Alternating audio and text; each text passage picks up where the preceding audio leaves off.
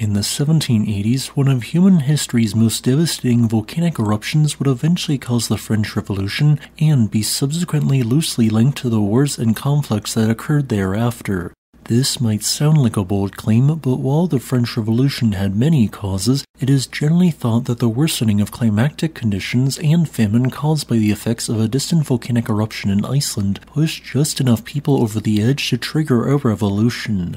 After all, only 633 people stormed the Bastille in 1789, and it is truly possible that if just a few less people were not incredibly angry at their current living standards and overall situation, that a revolution may have never succeeded, let alone occur at all.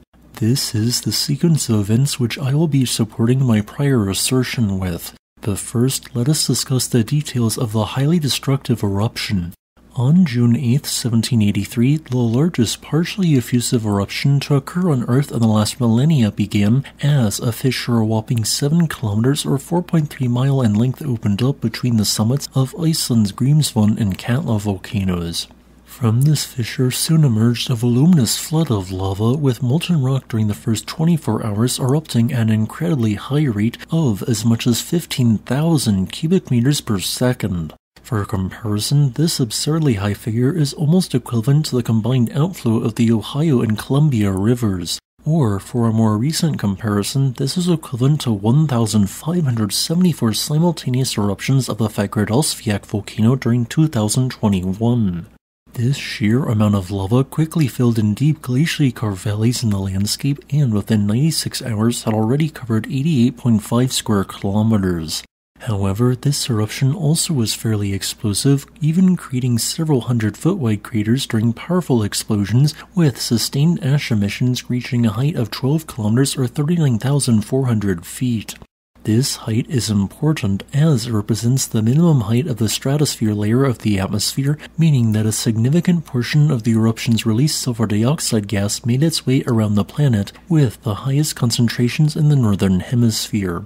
Only 4 days into the eruption, approximately 18.5 times as much sulfur dioxide was emitted as during the entirety of the 1980 eruption of Mount St. Helens, which on its own caused some temporary global cooling to occur. The Laki eruption would end up continuing for 8 months, causing what would eventually become a 29-kilometer-long fissure to further expand in a northeastward direction.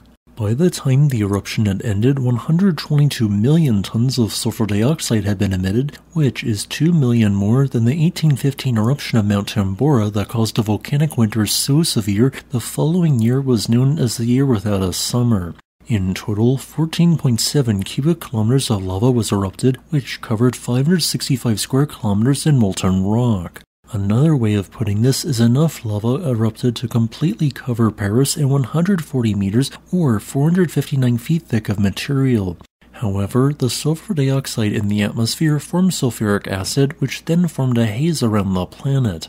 This caused rainfall to drop by about 13% in France and up to 70% elsewhere, occurring alongside a drop in temperatures of about 3 degrees Celsius. Due to the decreased rainfall and the contamination of 9 million tons of fluorine the Laki eruption produced, large swaths of crops were ruined and livestock died.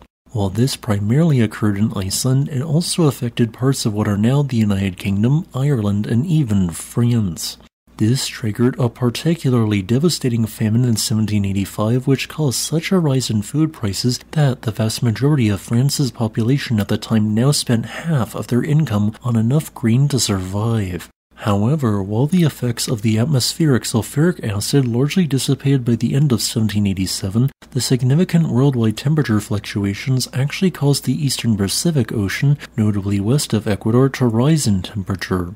The temperature rise ended up triggering a subsequent El Niño, triggering a second famine in 1788, which was exacerbated by a severe hailstorm caused by the developing El Niño pattern.